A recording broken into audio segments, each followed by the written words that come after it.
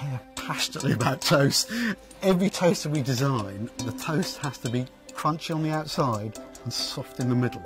So we'll spend weeks designing toasters, but everyone has to pass my crunch test. That's really good toast.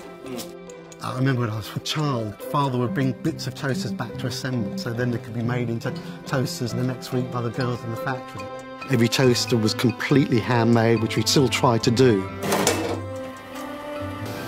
Certainly Dad and I enjoyed making products that work and last longer.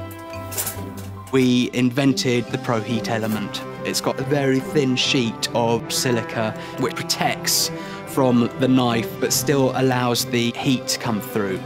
On the classic toasters, you can energise the slots independently. If you want one slice, no problem. If you want 4 slices, you get 4 perfect slices.